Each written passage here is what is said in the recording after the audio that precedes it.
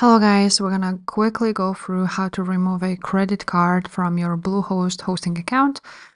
First of all, you will still need some other payment method because they will not let you delete if you have only one. So basically they just have to have your payment information some kind of, but maybe you want to add some PayPal. So let's go here now.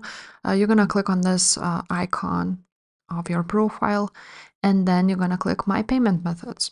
Now I have my PayPal here, which is my primary payment method, and I cannot delete it while I don't have some other information. Basically, you can add credit debit card like so, and maybe you have some card which you can add here.